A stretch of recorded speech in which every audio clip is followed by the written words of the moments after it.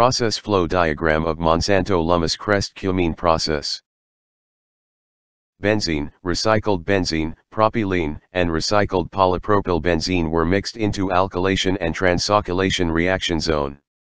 Aluminium chloride catalyst mixed at temperature less than 130 degrees Celsius and pressure less than 0.4 megapascal.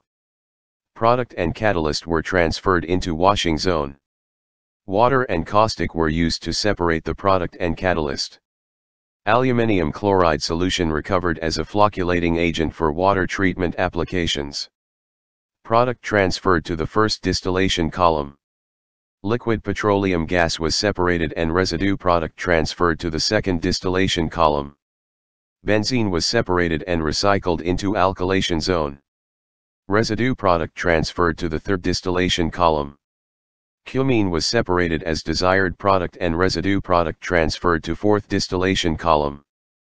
Polypropylbenzene was separated and recycled into transalkylation zone while residue heavy aromatic was separated and disposed.